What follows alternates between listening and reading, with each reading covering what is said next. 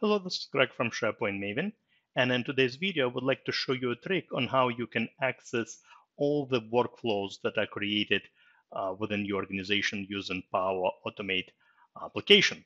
Here's the situation, right? As users start creating workflows on document libraries and custom lists and other applications you have within Office 365, they end up creating lots and lots of workflows.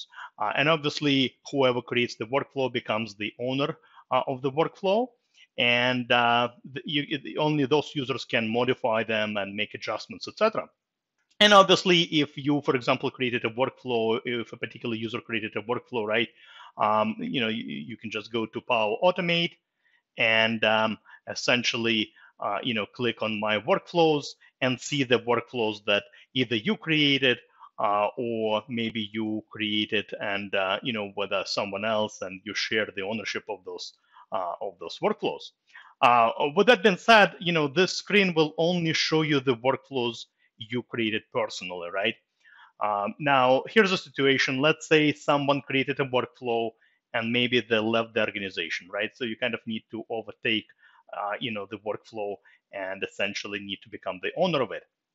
Let me show you a trick on how to do that. In order for this to happen, what you need to do, you need to navigate to the admin center. Obviously, you need to be an Office 365 global admin to do that. So here we go. We go to the admin portal. All right. And then from here, we navigate to all admin centers. And over here, we choose Power Automate.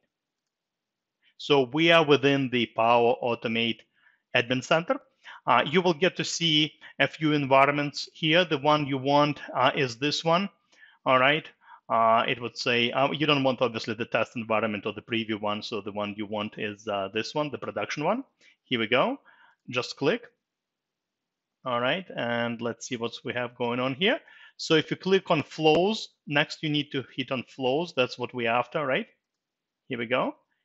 And you will get to see a list of all the workflows. Now, it's a bit annoying here because look, if I sort it, it seems like the last time I created the workflow, was in April of 2020.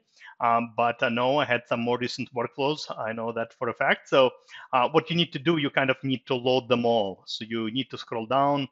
All right, need to load them all. Let's do that. Here we go. Okay. I think that should do it. Here we go. And now I can, I can sort it by modified date. Let's see. Here we go. Some of the most recent workflows I created now show up in here as well. And if you notice over here, it shows you who the owner is. Obviously, yeah, because I'm the admin of my environment, I created most of them. But look at this. Here's the one Mary created. All right. And what this allows you to do, it allows you to pretty much, become the owner. Let's just say that Mary left the organization, right? You maybe disabled the user ID, etc. So then, in that case, what you can do is you can just become the owner of that particular workflow. Here's how you do it.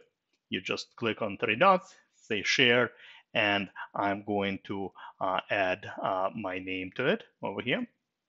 Perfect. So now I will be able to essentially this workflow will show up in my Power Automate screen when I go there. All right. So this is a great way to obviously see all the workflows that your users create in your environment, and you can also, in addition to taking the ownership of them, you can disable them, right? If there is something you need to stop urgently, or maybe even delete it. All right. So essentially, this is what you can do here from the admin center. All right, that's all I wanted to show you today. Hopefully you learned a new trick. As always, happy to see you on my blog, sharepointmaven.com, as well as my YouTube channel.